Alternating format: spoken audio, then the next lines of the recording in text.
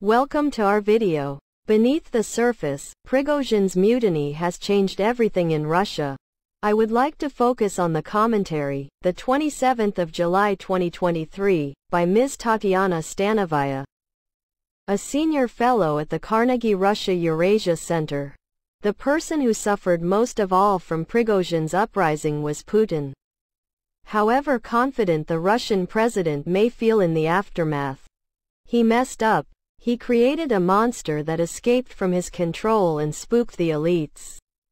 A month after Wagner mercenary boss Yevgeny Prigozhin's short-lived uprising, it's clear that the fallout has been quite different to what many expected. Wagner has not been radically restructured, Prigozhin has not been murdered or jailed, and there has been no purge of Wagner sympathizers in the army, nor any major moves against the country's ultra-patriots, apart from the arrest of the former Donbass separatist commander Igor Girkin. Russia has more or less resumed normal life. Still, it's hard to shake the feeling that the regime will never be the same again. Prigozhin's insurrection has changed how the Russian elites see the world, and will color the country's political trajectory for years to come. When asked after the event why he decided to seize a military headquarters in Rostov-on-Don and send a column of troops toward Moscow, Prigozhin reportedly said, "I had a meltdown. That seems plausible." Wagner's highly controversial practice of recruiting new soldiers from Russia's prisons had been stopped back in January, and the private army was allegedly being starved of ammunition, while Prigozhin's communication channels with Putin had been cut off. It seems the last straw was the demand for Wagner fighters to sign a contract with the defense ministry. The insurrection itself unfolded with dizzying speed: Wagner's deployment, Putin's angry reaction, Prigozhin's panic at finding himself on the brink of seizing Moscow, the deal brokered by Belarusian President Alexander Lukashenko, and Wagner's decision to stand down.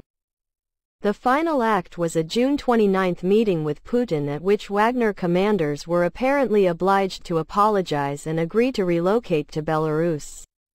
Looking back, it all appears to have been a misunderstanding. On the one hand, Putin failed to understand how radicalized Prigozhin had become and allowed the conflict to escalate with deadly consequences. On the other, Prigozhin overestimated his own importance, mistakenly believing he could strong-arm Putin into reshuffling the military leadership and saving Wagner from irrelevance. At least on the surface, it all seems now to have been resolved. Prigozhin understands that his attempt to use force was a mistake, and Putin has decided Prigozhin was just a patriot who momentarily forgot himself amid the horrors of war, rather than a dangerous traitor. Nevertheless, Prigozhin lost assets in the wake of the rebellion, his media empire, part of his business, and, most importantly, his reputation as a war hero, and has been exiled to Belarus. And the Kremlin appears to be trying to break up Wagner.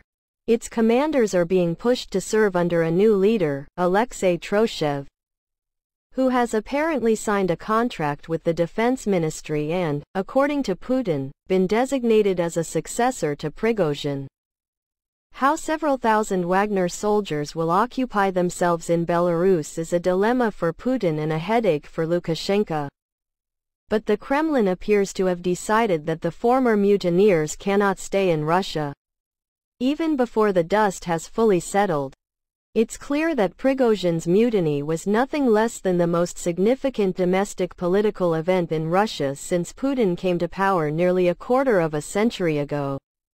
The main beneficiary, many people rightly believe, was the defense ministry. Indeed, it handed Defense Minister Sergei Shoigu an opportunity to investigate Prigozhin's allies inside the armed forces, most notably General Sergei Surovikin, who was the main intermediary between the defense ministry and Wagner. Yet the mutiny also damaged the reputation of Russia's military leaders and helped bring to the surface unhappiness that has accumulated further down the ranks. After a disagreement earlier this month with Chief of the General Staff Valery Gerasimov, Major General Ivan Popov, the widely respected commander of Russia's 58th Combined Arms Army, was removed from his post and sent to serve in Syria.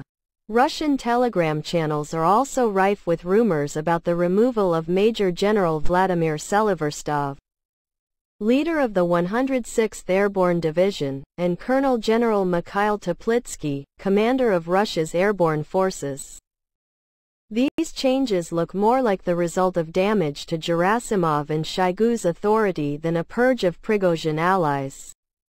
It's possible that with time, Putin will need to replace the two men. There was speculation that the position of Viktor Zolotov, the head of Rogvardia, Russia's National Guard, would be stronger in the wake of the mutiny. It's true that following the uprising, the Russian parliament passed a law allowing Rogvardia to acquire heavy military equipment, and it was also announced that an anti-narcotics special forces unit would be subsumed into Rogvardia. But that does not amount to major new authority for Zolotov. To buy heavy military equipment you need a budget, and, even if the money is forthcoming, the state will prioritize the needs of the armed forces in Ukraine. And there have also been some reversals for Zolotov, such as the passage of legislation earlier this month allowing governors to create their own military units. Although many thought the Kremlin would seek to reclaim a monopoly on violence after the uprising, it looks like the opposite is taking place. And indeed it could be said that a fragmentation of Russia's security services is underway. Growing fissures in the country's security architecture will create new conflicts and intensify interagency competition, with all their destabilizing consequences. The true beneficiaries of the mutiny were in fact Russia's spy agencies. The Federal Security Service, FSB, was at last able to arrest Gherkin, one of the most radical ultra-patriots. While in the West, he has been sentenced, in absentia, to life imprisonment for his part in the downing of Flight MH17 over eastern Ukraine back in 2014, in which 298 people were killed. In Russia he stands accused of extremism, having criticized Putin over the way the campaign in Ukraine is being fought. Meanwhile, the Foreign Intelligence Service, SVR, has been able to advance its old idea about the Polish threat, Poland's supposed desire to occupy western Ukraine and Belarus. Putin recently held forth about Poland's insidious intentions at a Security Council gathering and in a meeting with Lukashenko. Whatever the talk about Poland, it seems unlikely that Wagner will be involved in any sort of armed incursion into northern Ukraine or near the Polish border. Nor is a major crackdown against the ultra-patriots on the cards. The Kremlin still sees them as a key part of the pro-war consensus, which it wants to nurture ahead of presidential elections in 2024. The person who suffered the most as a result of the mutiny was Putin himself. However confident he may feel in the aftermath, he messed up. He created a monster that escaped from his control and spooked the elites. Everyone saw that the Kremlin was paralyzed with indecision, and that Prigozhin escaped any real punishment. Many are currently wondering whether Putin is the leader Russia needs in difficult times. Putin's much-hyped power vertical has disappeared.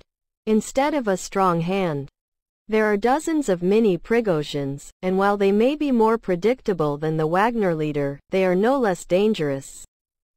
All of them know full well that a post-Putin Russia is already here, even as Putin remains in charge, and that it's time to take up arms and prepare for a battle for power. That's all. Focusing on the commentary, the 27th of July 2023, by Ms. Tatiana Stanovaya, a senior fellow at the Carnegie Russia Eurasia Center.